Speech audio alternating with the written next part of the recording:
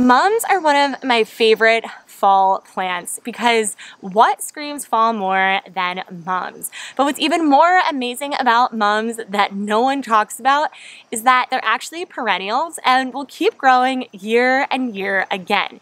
So fall doesn't have to be the only time of year that you enjoy these beautiful, colorful flowers that come in so many different types. And although we always adorn them on our front porch in little funky pots, or we plant them in something, that's not where they need to stay. And we're going to talk a little bit about how you can actually bring these mums into your life year and year again. The best time to plant mums is going to be in the spring because it's going to give the mums enough time to sink their roots into the ground and grow and really get ready for the winter that is months and months away. But just because it isn't spring when you're watching this doesn't mean you can't actually plant your mums into the ground.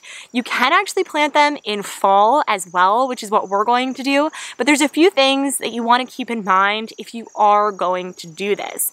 And that's what we're going to be talking about today. So the number one thing that you're going to want to do is when you're looking for your mums is pick out a mum plant that maybe doesn't have all of its flowers on it. Pick one out that just has little buds. And this is because the flowers really mean that your plant is almost nearing the end of its life cycle. So when the big box stores are selling these plants, they're going to sell them when they're all bloomed and flowery and look great, but that actually means that you have less and less time with your plant.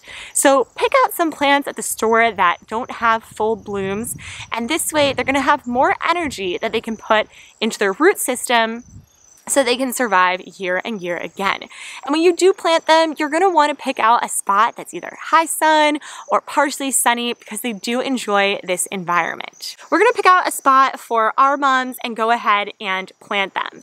Now, when you do plant your mums, you're going to want to make sure to just knock them a little bit out of your pots, and then you can loosen up the soil around them and plop them into a hole that's about double the size of the actual root ball. This is going to give a lot more area for the plant to grow, and if you can drop in some fertile soil here, this will be an extra boost of help.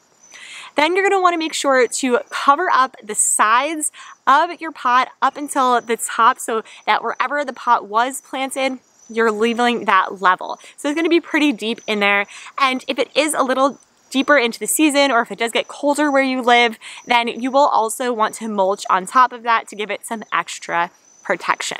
Now, one thing that people like to think about, and there is definitely a debate of whether you should prune the flowers in the fall or keep them until spring. Now, there's actually a study from Iowa State University that found that if you do not prune the flowers off, then your plant will be able to bear the cold for a lot longer.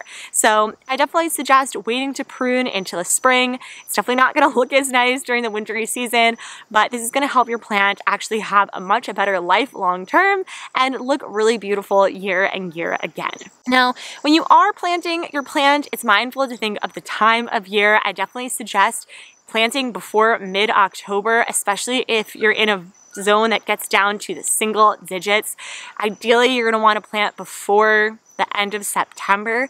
But if you are struggling, then you can always winterize your mums. Now, what does this actually mean? This means that what you're going to do, especially if you're in a zone 4 or lower, it is going to get very cold, or it's just later in the season, then you are going to take your plant, put it into an area that is protected on the sides from the wind, the snow, heavy rains, so maybe like a barn, a garage, a basement, anything like that. You'll put it in there, make sure that the soil is damp all season, but this is going to basically let the plant hibernate. It won't grow over the winter, and then in the spring, you can go ahead and replant this plant. Mums are a plant that should be enjoyed year and year again. They're a perennial and gonna keep coming back year and year again. So why not make sure that you take your plants off the patio and put them in the ground and enjoy them every year. I'm Danielle at the Spadaro Farm, and if you like this content, definitely check out some more of our gardening content, and we'll see you guys again next time. Bye!